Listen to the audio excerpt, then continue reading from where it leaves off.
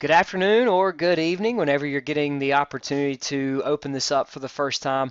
I hope you've so far had a wonderful adjustment back to school. I hope you all had a wonderful summer.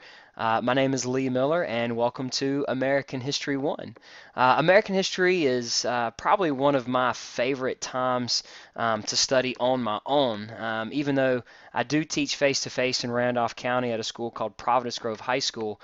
I mostly actually teach world history. I've taught some American history in my face-to-face job, but American history is by far my favorite to actually just study on my own and for fun. Now, this course, we've got quite a bit to cover. We're going to start with the age of exploration. If you've ever been to the beach and you stand at the water and you see this line, it's almost kind of like where the water just drops off, is where the sky and the water meet. There's going to come a point to where explorers want to know what's on the other side of that, what's beyond the horizon, and they're going to set out to start exploring and figuring that out. Of course, the Europeans are going to make their way here. Of course, Christopher Columbus in 1492 oftentimes gets a lot of the credit with discovering the New World.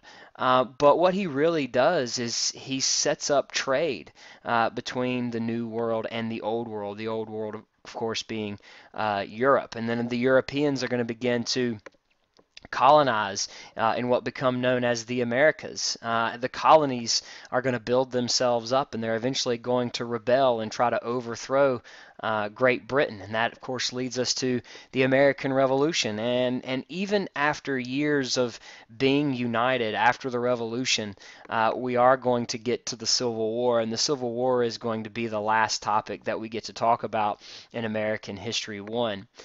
Next semester, or whenever you take American History 2, you'll go after the Civil War on up to where we are today in the United States. So we do have a lot to cover.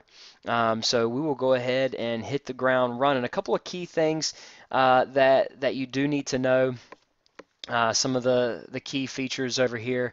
The home button, which is what you'll see as soon as you log in to Canvas, and then you'll be able to select the course that you're going to be working on. To me, though, the heart and soul of this course will be the announcements page. You'll need to make sure that you click on there every day. That's where I will get us started.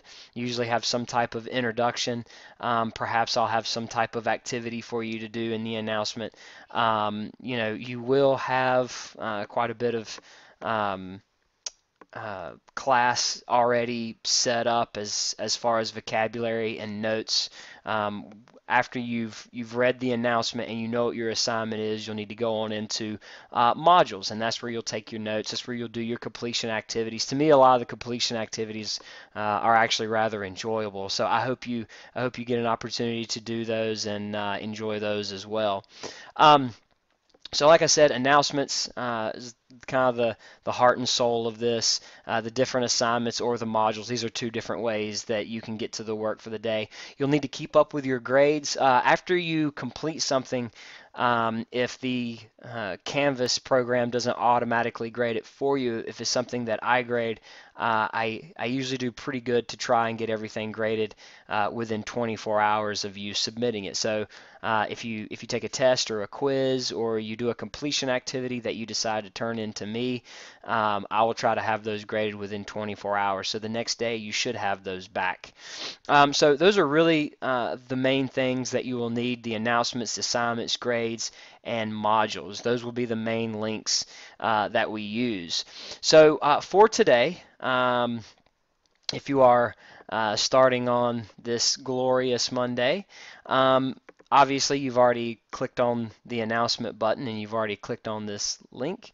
What I would like for you to do is message me the answer to these questions. Now, you can message me either through the Canvas Messenger, or if you go to the home page, you will find my email address, which is lee.miller@ncpublicschools.gov. So if you go to the home page, you can find my email address there as well. But also feel free to use Canvas Messenger. But if you'll answer these specific questions for me, that would be greatly appreciated, just so I can get to know you a little bit better. After you're done with that, you'll go ahead and click on into modules or assignments. You'll go to Unit 1. And what I would like you to do is check out the Unit 1 welcome. And when you're done with that, take a look at the Unit 1 pre-assessment so we can kind of see where you are as far as Unit 1. Unit 1 is mostly going to be the age of exploration. So if you will, please take that Unit 1 pre-assessment. If you have any other questions or concerns, please feel free to email me or send me a question through the messenger as well. But I'm really excited about this semester. I think we're going to have a lot of fun, or at least I hope we have a lot of fun. And I will catch you guys later. Have a great day.